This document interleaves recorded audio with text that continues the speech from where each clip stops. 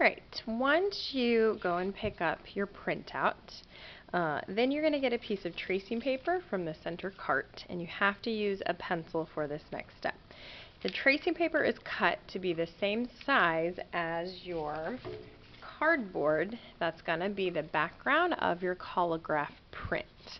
So, you're going to set your tracing paper over the top of your photograph, and you need to visualize where you want this object to be located within your Collagraph print. So I'm just going to kind of center mine.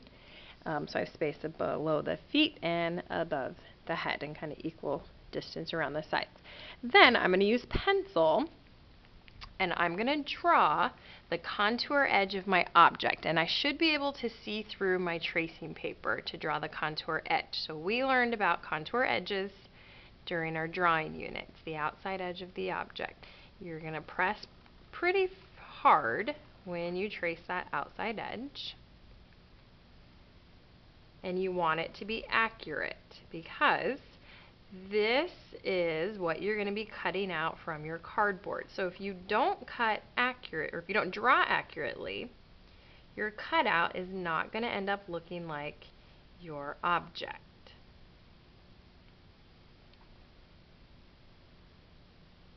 Okay, if I get to a spot where I'm having a difficult time to see the contour edge, so like right now, I have a little bit of a difficult time to see where the bottom of the face is compared to the neck, and where these legs crisscross, and where the stomach of my animal is. So if that's hard to see to trace through, what you can do is look at the original photo and just draw in where those edges are located. And that can help you see through the paper to know what contour lines you're going to be tracing.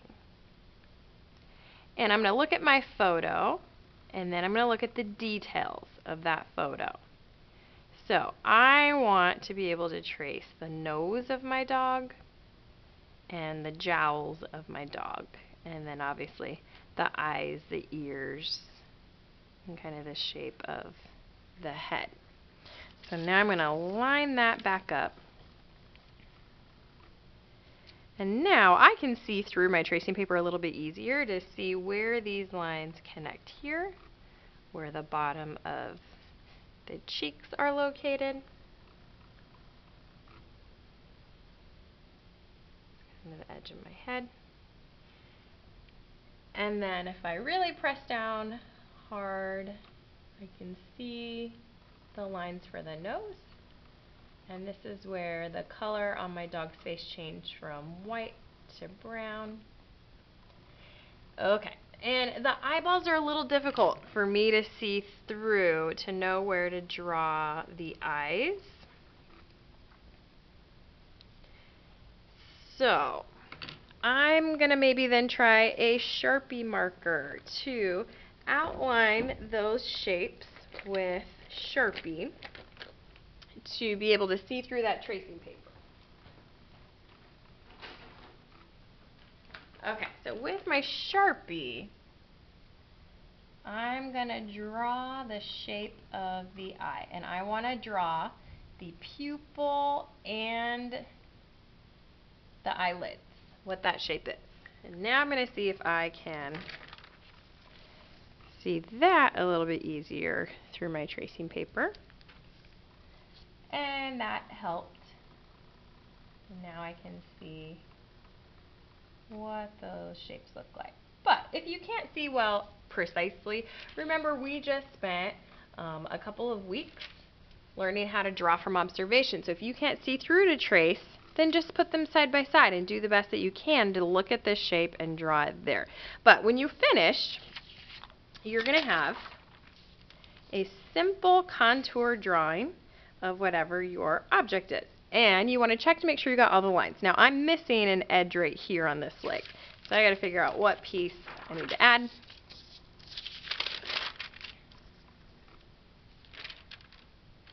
Ah, they just overlapped. So I did trace it right, because that leg was just hiding behind the other one.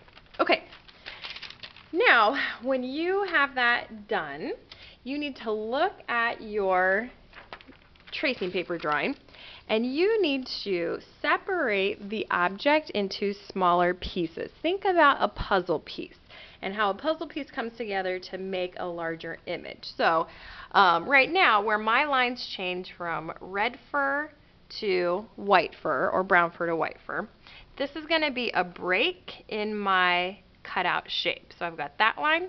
I'm also going to decide to break apart my back leg where it connects to the body, and then kind of where the front legs connect to the chest. And I've got lines here that shows my color change from white to brown.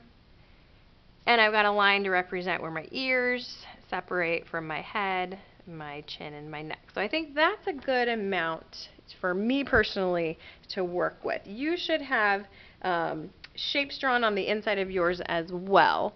And then when you finish this step, I want you to raise your hand and I want you to show me your photo and your tracing, because I'm going to look at it and decide if you have enough pieces drawn to make a successful collagraph.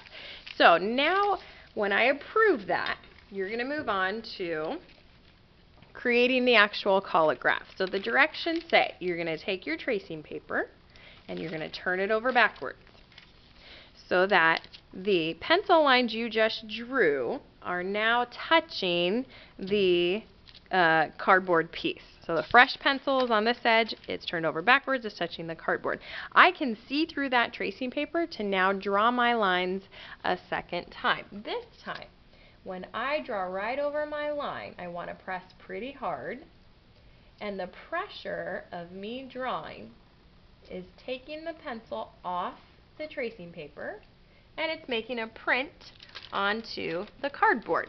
And I'm holding this in place to check that it transferred. I'm peeling back a corner to see that the line's copied, and I can see that the line's copied. You might not be able to see it well in the video, but I really can see the pencil line. So I'm going to hold that still, lay that back down, and I'm going to finish. I like to trace a small section at a time, stop, check my work, because there's nothing more frustrating than tracing this entire image to then reveal that nothing copied on the cardboard. That's just a waste of your time. So that's why I say draw a small section, stop, peel back the tracing paper, make sure that it made a print.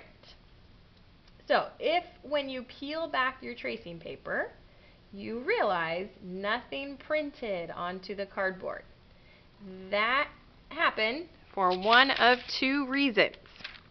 Either you forgot to turn your tracing paper over backwards, so the pencil lead was not touching the cardboard, or you were not using enough hand pressure, or when you drew, you didn't draw exactly over the top of the original pencil line to transfer the pencil to the cardboard. So when I finish, I will then be ready to move on to cutting out my collagraph cardboard pieces to build my collagraph design.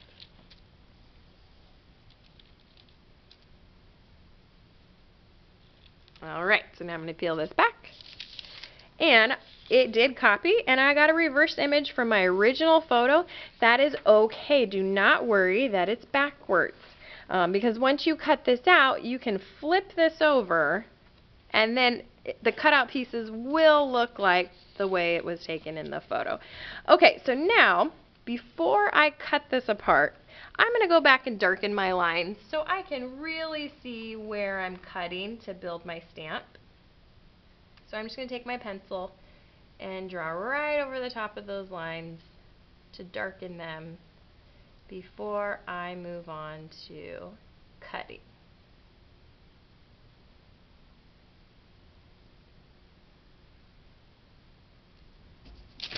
And I'm not sure where my lines went, so I'm going to look at my tracing paper and just look at the drawings from there to make those copies.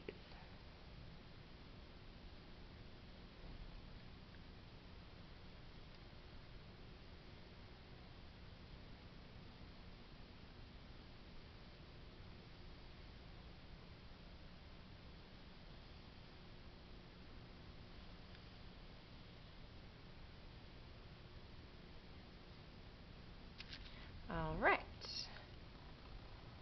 So now, I see we've got this line and this line. Okay, now I'm ready to start cutting apart my cardboard, and I'm going to show you that in another video.